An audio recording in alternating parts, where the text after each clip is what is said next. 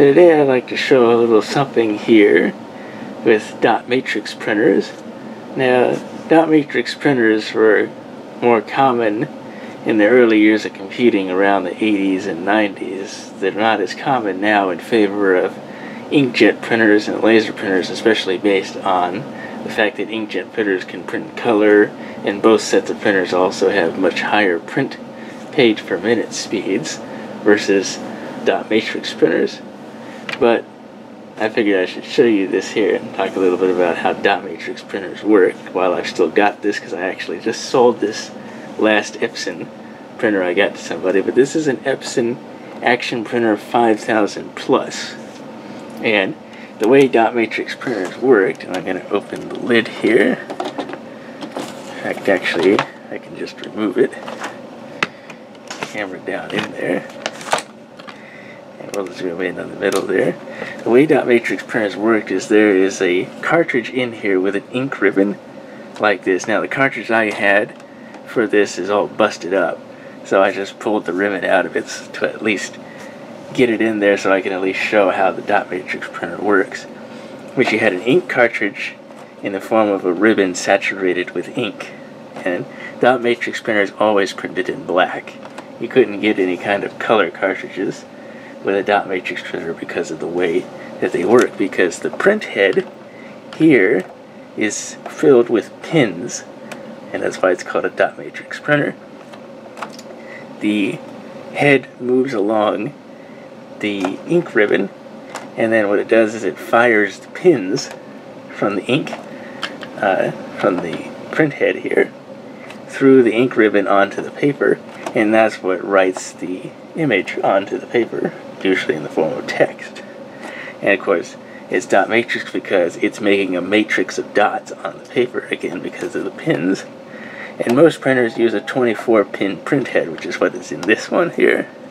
And they use a communications ribbon cable to tell the print head here which pins to fire, and of course when they fire. And the one thing about dot matrix printers is that, again, they're kind of slow. They don't have a good page per minute rating. The second thing is, because of the print head operating the pins, they tend to be loud. Now this is supposed to be a quiet version, but it still generates plenty of noise. But I'm going to give a demo of how this dot matrix works. Turn the printer on.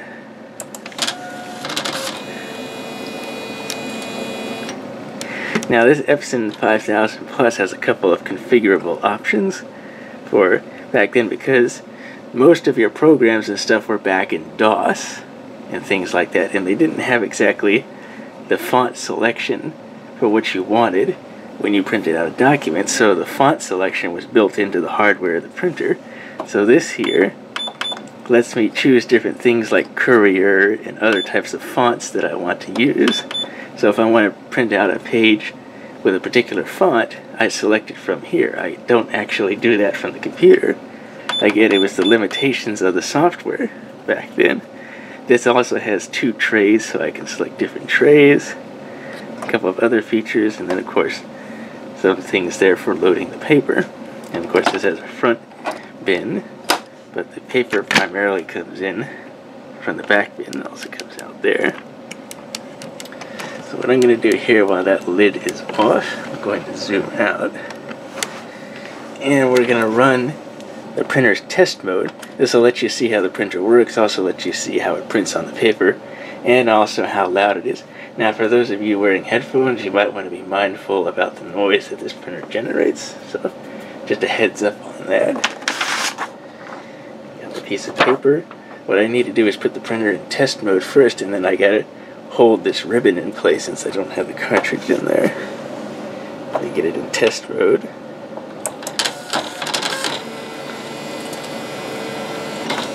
Okay, now it's looking for a piece of paper. Put it in there. I'm going to have to feed it through a couple of times to get it started.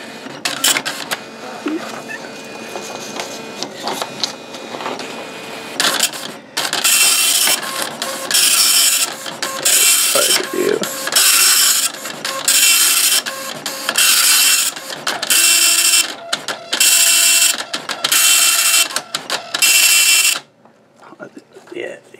jammed in here. I thought I'd take a minute here and show the repair job that I had to do on this printer after that test job I was trying to show there. Apparently the ribbon jammed up in the gearing system there. I had to pull it all apart, and when I did, I made the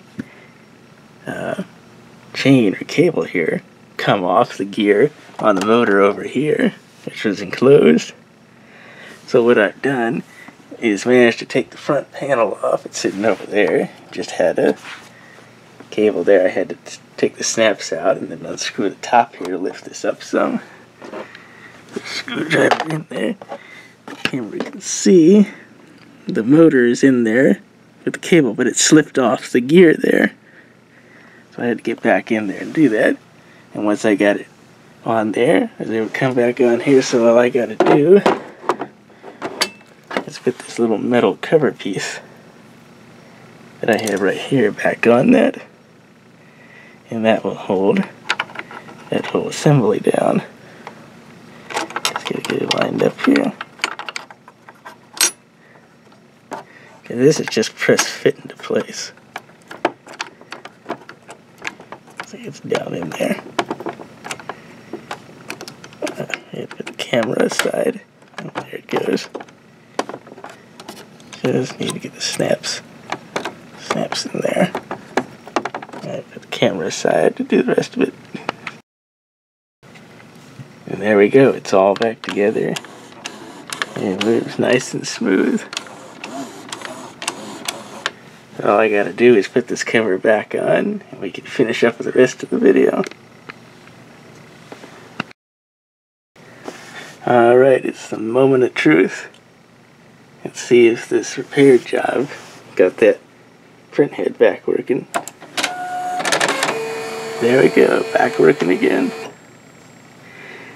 So yeah, as I was saying in the previous video, that's pretty much how a dot matrix printer works. But I'm not going to try that again. But that's pretty much how dot matrix printers are.